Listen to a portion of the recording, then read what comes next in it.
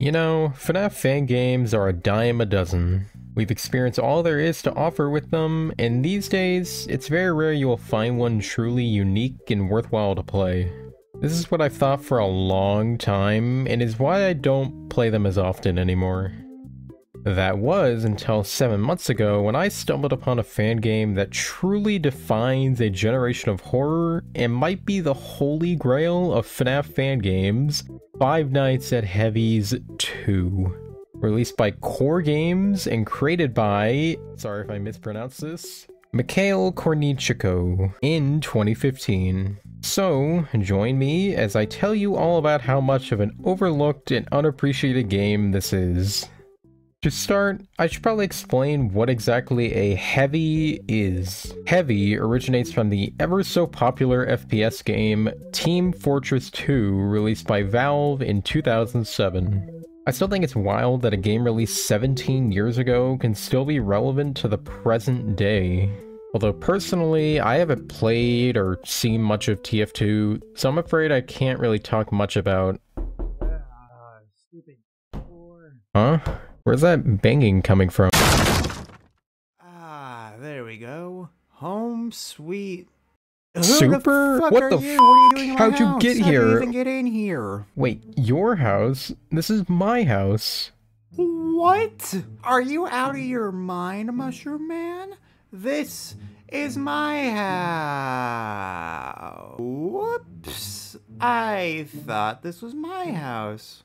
Alright, retrace for a sec. Why'd you even barge in here like that? Okay, fair question. I can answer that with my own... Wait. How do you know my name? We're friends, remember? Who are you? Nintendo boy? Oh, you're the guy I forced to play Five Nights at Heavy's too. Oh, good times, good times. Well, speaking of which, you actually came at a pretty opportune time. Do you know much about TF2? Do I?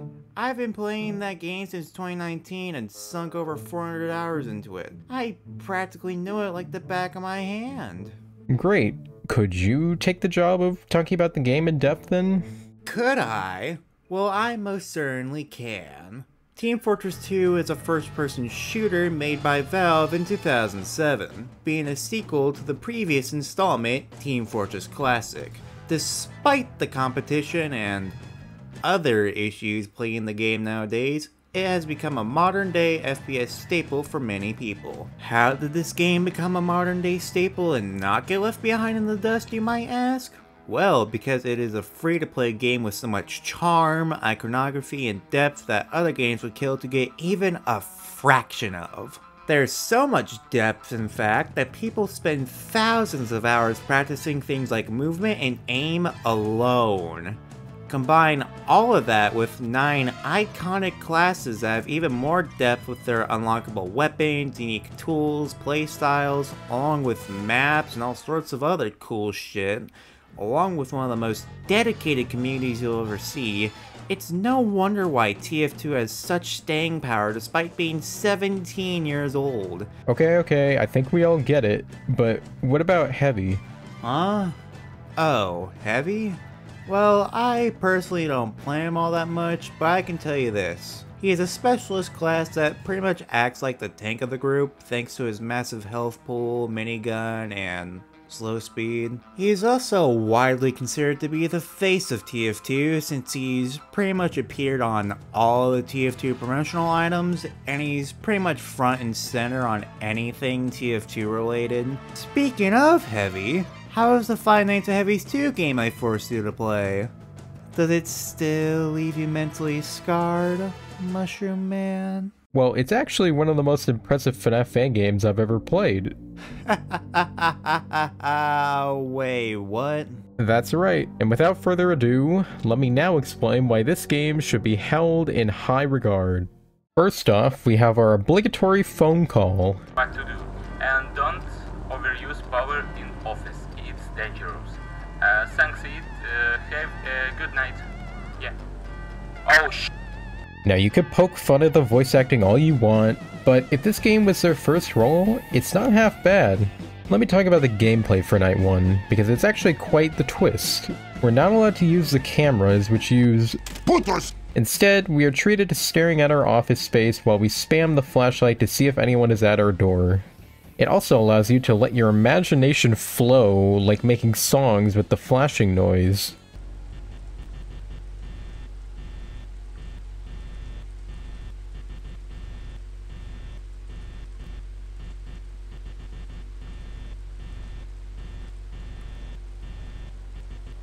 Let's not neglect our office, though. We have a delicious pretzel sitting on the desk, and occasionally a cardboard cutout of the medic appears, which is a cool little cameo.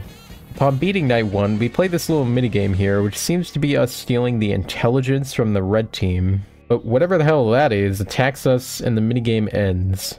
I have to say though, that cover of the TF2 theme kinda slaps.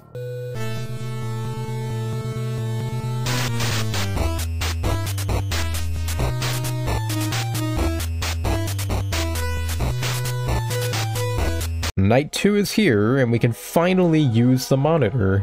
This game seemingly has the mechanics from the original 3 FNAF games kinda mashed together.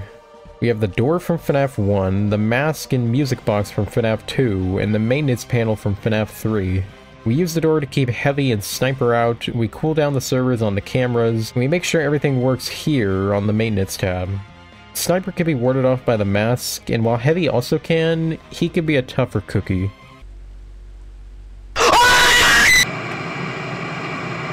The last character I'll discuss is the menace known as Negative Spy.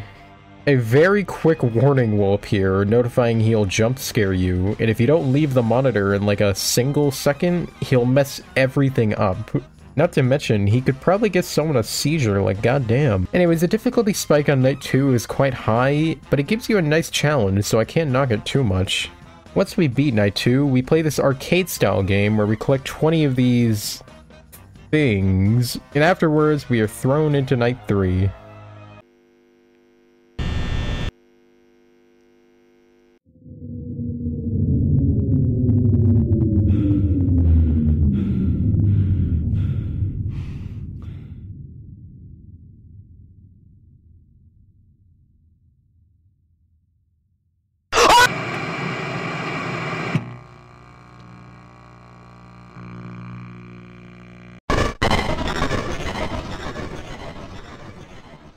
Okay, now we reach Night 4.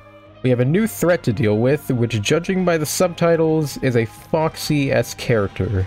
If he leaves the camera, close the door immediately. I would love to show that in action, but the Heavy killed me and crashed my game, which is actually a good thing. See, I didn't want to spoil all the surprises in this video, so why not head over to the GameJolt page and try the game out for yourselves. Okay, seriously, don't actually play this game. I uploaded this on a specific date for a reason. I mean, this is genuinely one of the worst FNAF fan games I think I've ever played, and I wouldn't recommend it even on my worst enemy. The game crashing was a blessing because at that moment, I deleted this game straight off my PC. So yeah, thank you all for watching me attempt to gaslight you for however long this video was. Thanks to Super Discoball for joining me, and I'll see you all in a serious FNAF fan game review later this month. Take care. Nah, everyone should play this game. You said it yourself. It's one of the most impressive games you've ever played. It isn't an impressive game, and it's by far one of the Best FNAF fan games you've ever played. Worst. Best. Worst. Best. Worst.